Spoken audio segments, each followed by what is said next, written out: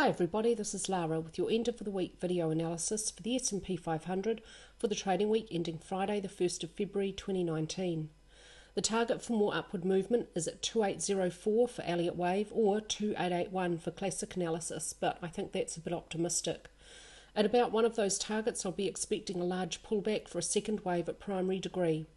For the short term, only if we see a breach of the black Elliott channel on the daily chart and then a new low below 2631.05 would I revise that outlook and say that the pullback has already arrived. Let's take a look at the Elliott wave count at the weekly chart level.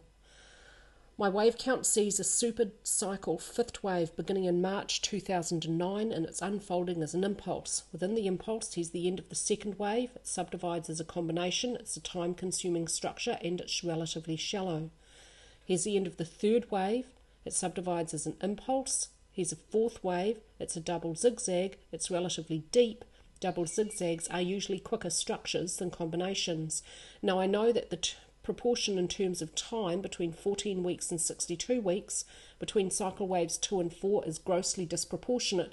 That's okay in this case because the distance in terms of price that cycle 4 travelled gives it a proportional look to the sideways structure of the second wave, and there's perfect alternation. I know also they're both labelled WXY, but they are actually quite different structures. Elliott wave corrective structures belong in two broad groups. There's the sideways family and the zigzag family, which have a strong slope. Double combinations belong to the sideways family, and this is a double zigzag belonging to the zigzag family. They are different structures. Within cycle wave 5, no second wave correction may move beyond the start of its first wave below 2346.58. I've drawn an Elliott channel around supercycle wave 5 from the end of cycle wave 1, which is off to the left of the chart, and I've given you that date and price point for the weekly candlestick in the text analysis so you can replicate this to the end of cycle 3. Place a parallel copy on the end of cycle wave 2. This almost absolutely perfectly shows us where cycle wave 4 found support. This was finally the channel to show us where downward movement found support, and that adds a little bit of confidence that this is finally the right wave count. Let's take a look at how cycle wave 5 is beginning at the daily chart level from this low, this point down here. At this stage it looks like there's an incomplete impulse unfolding. 1, 2, 3, triangle for 4 and a final fifth wave. My Elliott wave target is for intermediate wave 5 to equal quality and length with intermediate 1 at 2804. I've revised the degree of labelling this week. I've moved up 1 degree because if we see primary 1 ending here, then primary 2, 3, 4, 5, that would see a reasonable amount of movement allowed up toward the final target at 3045. The bigger picture also, actually I'm quickly going to go back to the weekly chart because this is important, so I'll draw your attention to it again. Cycle wave 3 has no Fibonacci ratio to cycle wave 1, but very importantly it's shorter than cycle wave 1. Because a core Elliott wave rule states a third wave may never be the shortest, when a third wave is shorter than the first wave, that means that the fifth wave is limited to no longer than equality in length with the third wave. That limit here for cycle 5 is at 3447, I believe. Okay, let's go back to the daily chart. That's important. And so that target, or that limit for cycle 5 at 3447 is above the target for cycle wave 5 to reach 0.618, the length of cycle wave 3. Now normally the most common Fibonacci ratio for a fifth wave is one of equality with the first wave, but in this instance, because cycle 5 can't be that long, it would violate a core Elliott wave rule, I'm looking at a Fibonacci ratio to cycle wave 3, and I'm looking for cycle 5 to be shorter in length than cycle 3. Now that means it's also likely to be shorter in time, and that's one reason why I'm looking for October this year for a possible end to this bull market. At this stage, let's focus on the end of primary wave 1, and then we'll be looking for a deep pullback for primary 2, but don't necessarily expect it to be very deep. Second wave corrections for this particular market aren't actually always that deep. This one here for intermediate wave 2 is relatively shallow. At the hourly chart level, here's the end of the triangle for intermediate wave 4. If we see it ending here, then it all has a really good fit. And this could be an impulse for minor wave 1, and now minor wave 2 could be unfolding as an expanded flat correction. They're reasonably common structures. They subdivide 3, 3, 5, and the B wave of an expanded flat moves beyond the start of the A wave. And so minor wave 2 may end about the 0.236 Fibonacci ratio of minor wave 1. Look for minute wave C to move at least slightly below the end of A to avoid a truncation. As soon as that happens, we could see minor wave 2 over.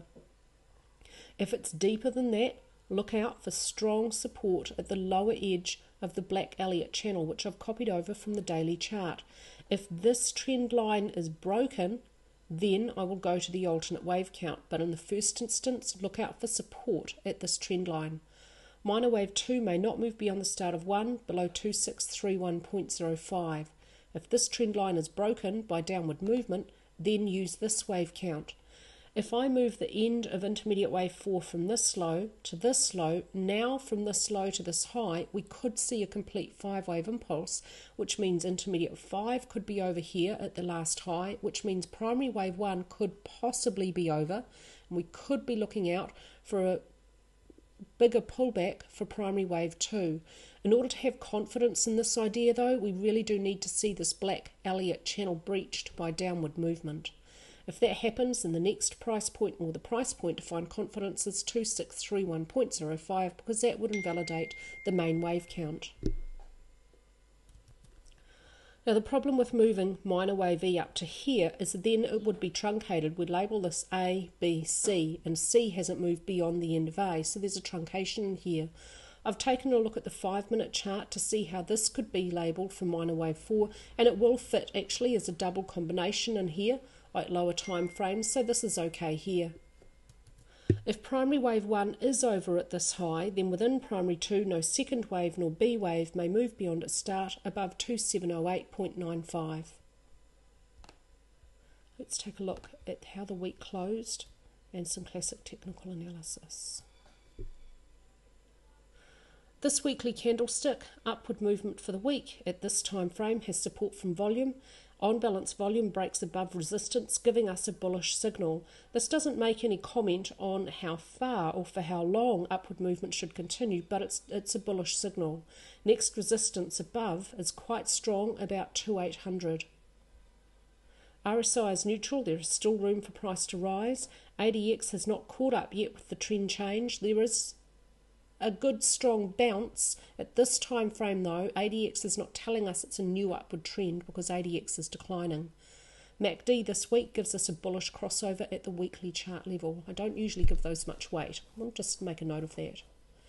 At the daily chart level, Thursday had quite a strong upward day, giving me confidence in the targets, but Friday sees a decline in volume and quite a small real body, but it's not a reversal signal. Assume the trend remains the same until proven otherwise. It's a good mantra to follow for your trading. Don't try and pick highs and lows. It's going to lead more losses on your account. Assume the upward trend will continue until we see signs of reversal. If we see a bearish candlestick reversal pattern, then I would call possibly for primary wave 1 to be over. It depends how strong the pattern would be.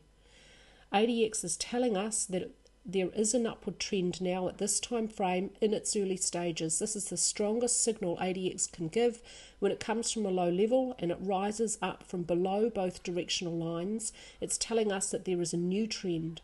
There is a series of higher highs and higher lows. The basic definition of an upward trend. Assume it remains the same until proven otherwise. There's a small pennant pattern here on the daily chart. Pennants and flags are reliable continuation patterns. I'm taking the flagpole from the pennant from this low to this high, adding that distance to the breakout point from the pennant. That gives me a target at 2881. That does look to be a little bit optimistic, but it's entirely possible, I suppose. We've gone over ADX. ATR is declining as price is rising. That's absolutely normal behaviour for this market, particularly of recent years. On balance volume at the daily and weekly chart level gives us a nice clear bullish signal supporting the Elliott wave count. RSI is neutral. There is still room for price to rise before this movement becomes extreme. MACD is full bore bullish. What about inverted VIX and the AD line? At the weekly chart level, the AD line is giving us for the last 3 weeks in a row bullish signals as market breadth is rising faster than price. We read market breadth as a leading indicator where it leads price usually follows. The AD line is making new highs above these price swing highs here, yet price is not. I'll expect price to follow on through. Now that doesn't preclude a pullback and then more upward movement. So we could see primary 1 end a little bit sooner than expected maybe, and then primary wave 2 begin, and these bullish signals from the AD line could yet be seen, could yet still be followed through by new highs from price as well. At the daily chart level, we're seeing bullish signs from the AD line. It's rising faster than price quite consistently. This is a very bullish look. And inverted VIX is also doing the same, but not quite as strongly as the AD line. Inverted VIX is making new highs above this prior high, but price has not managed to follow through yet. I read inverted VIX also as a leading indicator. And at the daily chart level, it's also doing the same thing. It's not as clearly bullish as the AD line, but it is overwhelmingly more bullish than it is bearish. Only 3 bearish signals here and a multiple number of bullish divergences which continue. That supports the Elliott wave count. That's all from me this week with your Elliott wave analysis for the S&P 500, and I hope that all of our members are having a most fabulous weekend.